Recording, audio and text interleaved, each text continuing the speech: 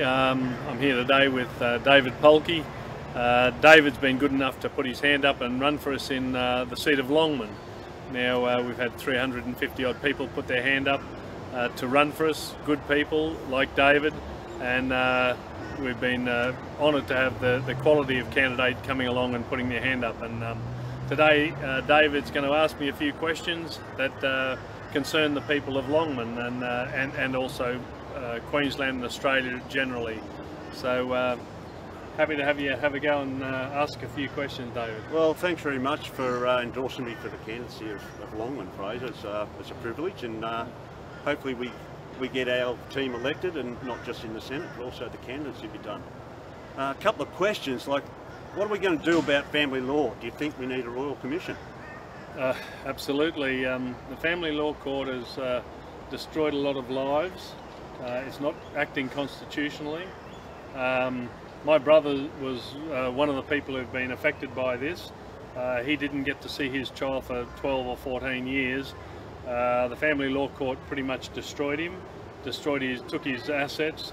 It's just basically redistributing wealth from one partner to the other partner, and you know, it would have been much better if we had a system where the guilty party is the guilty party. You know, if you're the innocent party, if the man has been wronged, if the wife has cheated, then why shouldn't he have custody of his children? But it's always in favour of the women, unfortunately. Not always, but 99% of the time, and it's destroying people. It's putting people into impoverishing some of these men. So yes, we've got to have a complete and thorough clean-up of that area. Yeah, and I'm hearing a lot of that. I'm hearing a lot of that around the country. I've been hearing some horror stories about child support too. What can we do there? Well, the Child Support Agency is an absolute disgrace. It's the men are guilty when they walk in. My brother, when he used to go in there, he said he was the enemy as he went in. You know, all men are hated there. It's run by some pretty hardline females, and it's the male is that has to be abolished. Just get rid of it. Pay your child support through taxation, and it's got to be on the money that you after tax money. He was being assessed. I don't know if this happens to everyone, but he was being assessed on what he earned before taxes, and it left him nearly broke. He was on the breadline all the time. He paid his money, but he just didn't have anything left for himself. So his life was miserable. It affected his you know, he was depressed, and that's what happened. And now we're having men committing suicide because of this lousy agency that should have been abolished long ago. Self-funded retirees are really worried that if Labor get in, they're going to get hit pretty hard financially. Well, if Labor get in, Labor has all these feel-good programs. They've got a lot of these so-called refugees they've got to look after. They're handing money out like a man with no arms, and it's got to come out of the pockets of somebody. It's going to come out of the hard-working Aussies, and the worst thing that they're going to do is attack the retirees. Now, if you've worked hard all your life and you've been thrifty and you've put some money aside, you should be able to have that money, and these people don't believe you should. If you've bought yourself an investment property 30 years ago, you've done your work, and now all of a sudden these guys are going to steal your money. And Shorten has told us point blank he is going to attack them with the franking credits. He's also going to attack our retirees with the negative gearing. You know, so if you've bought a property and you can rent it out and you can get a little bit of relief there. But the other one, the worst one, I think, or another big one, is that they're going to also bring in the death and succession duties. So if you've worked hard all your life and you're getting towards the end of it, and you think, well, at least I'm going to give the kids something, you know, they've got a house or a bit of money or a few shares, they're going to steal that as well. So, you know, that would be the biggest disaster for Australia would be if we put Shorten and the Greens in there. We're going to put people out of work. He's going to double the bloody renewable energy thing. That'll put people out of work. It's already closing down our heavy industries, like in the town I came from, Gladstone. They've shut down sections of the smelter because they can't afford the power. Now, if Shorten gets in, you'll double the price of power. He's trying to tell you that it won't, but it will actually double. That's going to shut down industry. He's also going to shut down coal mines and put more workers out of work. So the biggest disaster Australia could face is if we got Shorten and the Greens in. Okay, so what about all this crap about electric cars, mate? How's that going to affect the tradies? We've got to hit the tradies.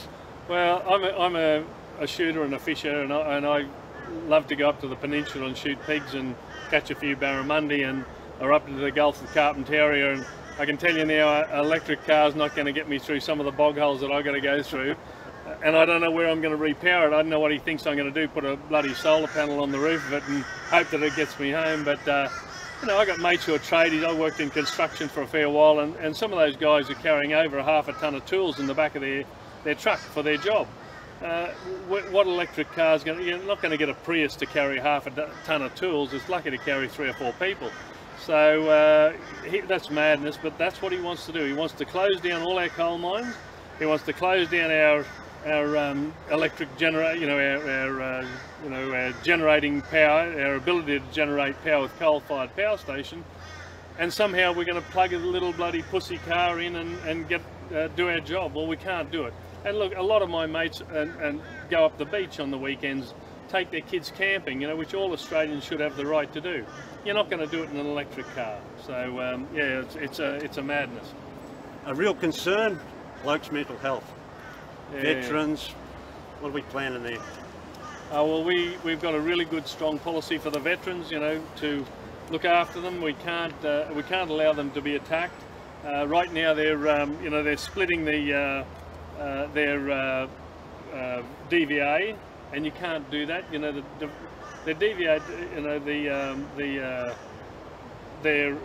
it's like workers' compensation, I guess. They're totally and permanently disabled, or TPI. They're classing that as an asset, and you know, these guys are now, they may have, you know, over the next 20 years have $1.5 million or something coming to them. They're now trying to, if they have a divorce, they're trying to take half of that. Well, that's completely wrong. So we have a very good, strong policy that will protect our veterans and particularly protect their ability to survive. You know, we don't want to put them in the you know, below the poverty line, and that's exactly what's happening now. Yeah, it's not just the veterans either. It's, you know, it's the rest of the public that are suffering from mental health, post-traumatic stress disorder, all those sorts of things. But they need help. They need help. The aged care need help as well. Another one. The major parties keep saying we're a strong economy. I'm hearing that.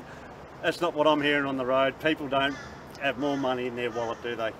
Well, most people have less money than we had 30, 40, 50 years ago. And this strong economy, a lot of it, Dave, is what's happening is that they brought in last year, and you won't hear this from the major parties, 830,000 permanent migrants to this country. Now, if you bring 830,000 people into a country, they're all going to buy a TV and a washing machine, they're going to have a cup of coffee, they're going to buy all sorts of stuff. And that makes the economy look good, but quite a lot of them are doing it on our dollars, you know, particularly the fake refugees. So they're actually spending your money, our money, the taxpayers' money, to make the economy look good. It's a bullshit economy. So, you know, but that's why these major parties keep on wanting to bring more and more in so that they look good. But, you know, you can't just keep on using taxpayers' money to prop up the economy, because it's a joke. So our economy needs to be built on things like dams and irrigation and farming, mining, infrastructure building, but also bringing back I